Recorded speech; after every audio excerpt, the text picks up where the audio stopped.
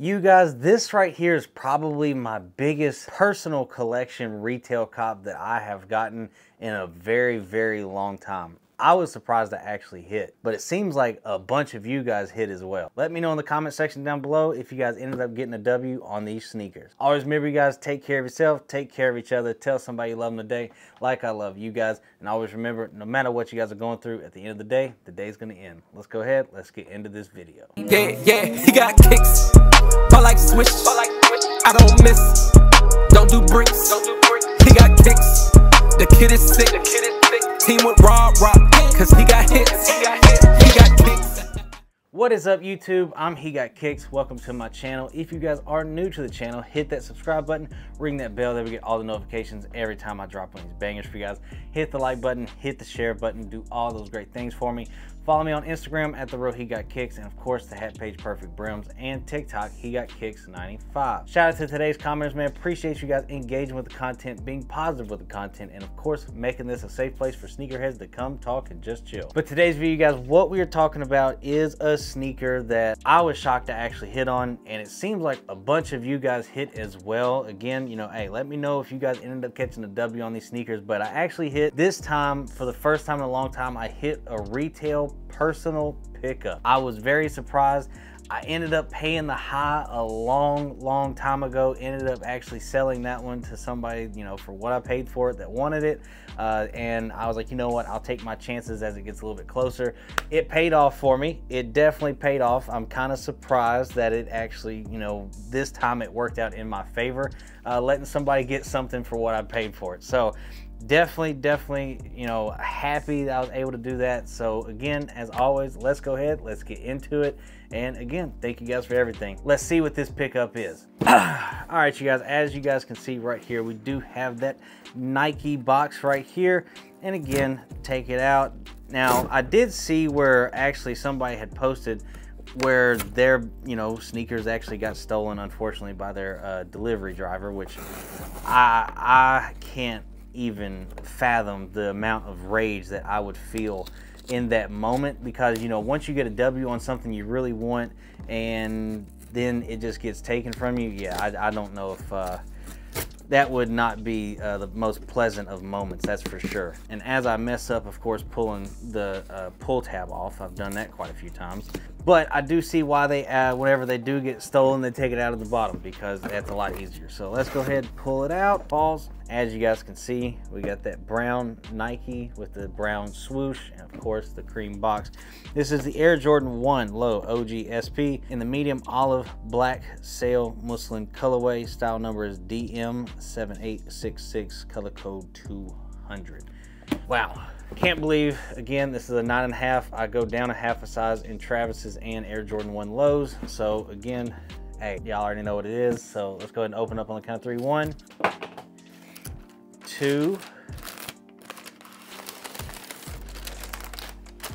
and 3. And here you guys have them, the Travis Scott Air Jordan 1 Low medium olives. These right here, again, I did buy a pair a long time ago whenever they first started hitting, you know, the early market and everything.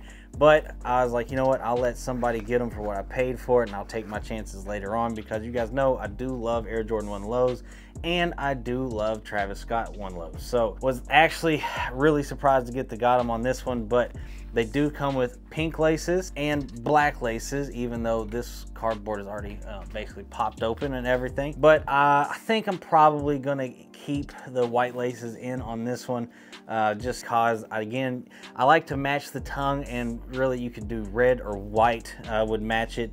They don't have an olive lace, so yeah, I'll probably just keep that white lace in there. But definitely crazy to actually finally get a personal size of these for retail. That is absolutely fire. I'm super happy about that. The only one that I ever hit for retail was the OG Mocha Low, and you know, I sold that one because it was a half size too big. So then I had to go pick up my size 9.5, and yeah, that was a whole lot more. So yeah, that kind of sucks. But definitely super happy to again pick this up for retail. I love Travis lows, I love Jordan 1 lows, and to me they're just super comfortable and easy to wear. And yeah, I actually really like this colorway. Seems these have completely tanked though in price, which is a good thing for people that do want to get them. Now again, it is a Travis Scott, and if you guys look at the history of every single Travis Scott that has ever came out, they always end up going back up.